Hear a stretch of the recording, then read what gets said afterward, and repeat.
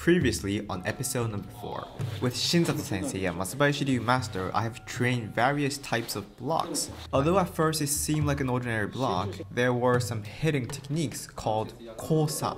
So if you don't know what that is, I heavily recommend you check out the video from the right top corner.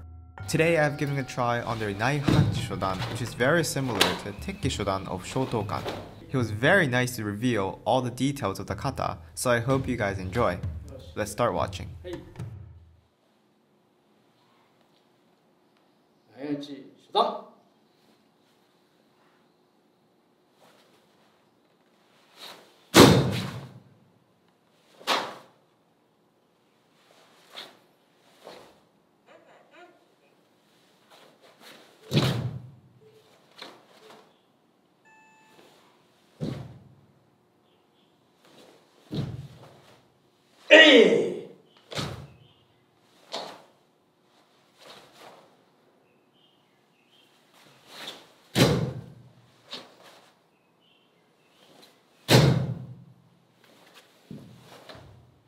Hey!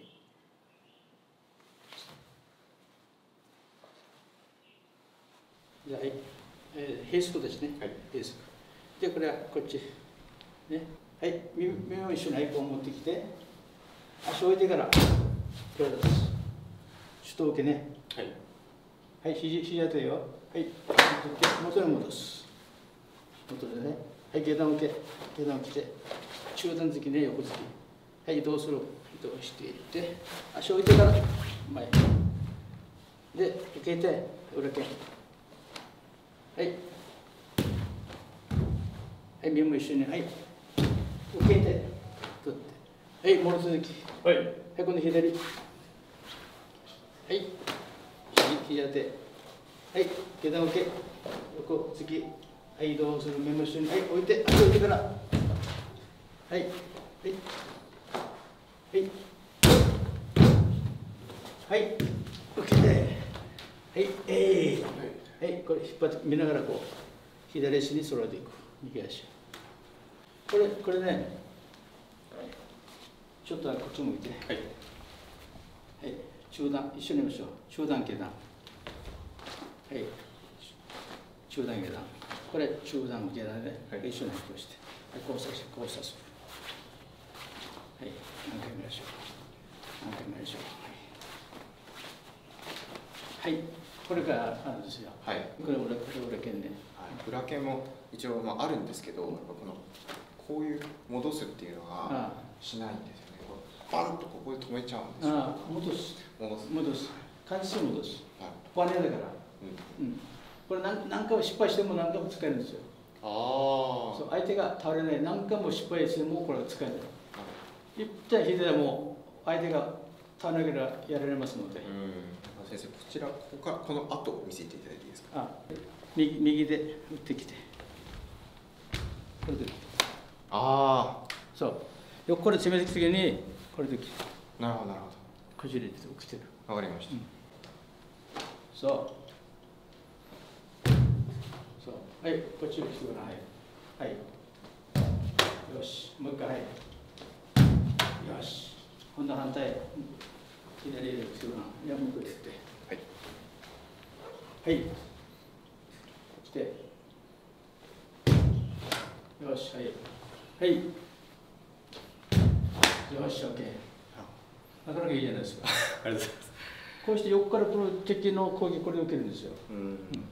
今、グッと僕なってなかったですか、そんなに。よかったですよ。わかりました。よかった。このくらいの。そう。そうですね。当てないけばいいですから、自分の体に振らしていかん。体はですね、ごしこのね、我々のその幅はほら自分の肩幅ですよね。ね、長野さんの幅は肩幅ですよね。これを伏せばいいんですよ。相手に打たないのに。これ守ればいいんですよ。Although in the near future I will be doing a comparison video between Naihanchi and Tekki, the first difference I noticed was the height of the stances. Shotokan has a lower stance because our feet are further apart. From your perspective, do you like the wide low stance or the narrow high stance? Let me know in the comment section below. Also, if you'd like to level up your karate with me, come check out my online karate lesson from the link in the top right corner. For only now, I'm giving away a 24% discount code for the first 2 months because it was my 24th birthday. I hope you guys don't miss out on this opportunity. Okay, back to the video. 立ち幅ってどのくらいですか？例えば自分の負担は自然体で、はい、自然体で自分の負担をしてください。はい、わかりました。よく自然体でいいよ。はい。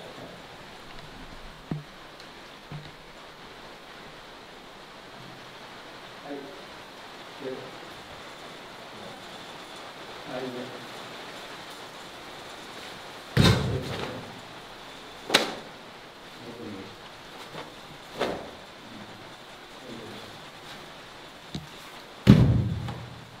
交差する。交差する。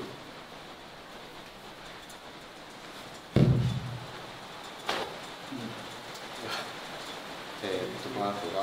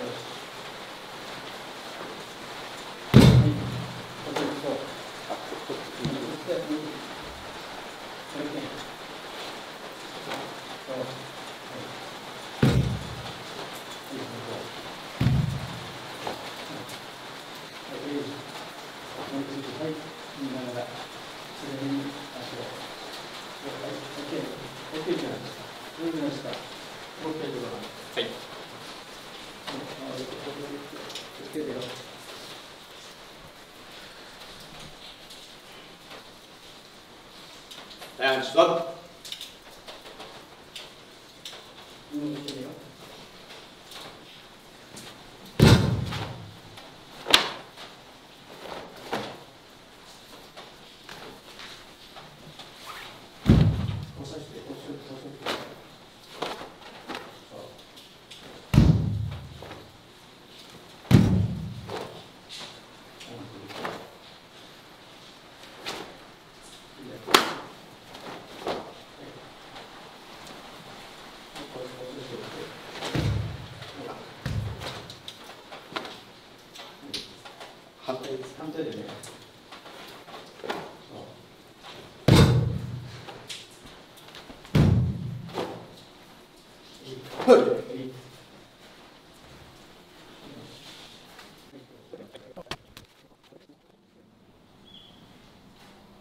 Naihanchi Shodan.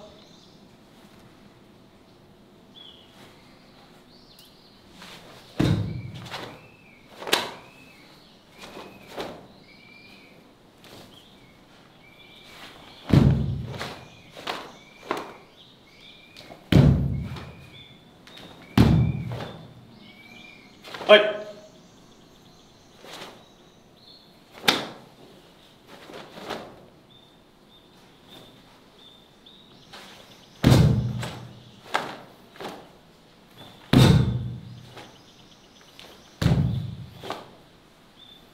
Hey.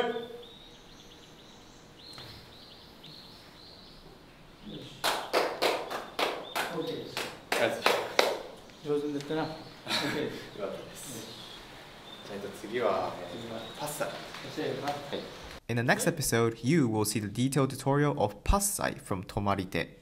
This kata together with the passai from other styles lay the foundation of Bassai Dai and Sho, so it should be a very interesting video as well. So I hope you can subscribe and hit on the notification bell so you don't miss out on that video as well. For our previous episodes, please check them out from up here, and my online lessons are from down here.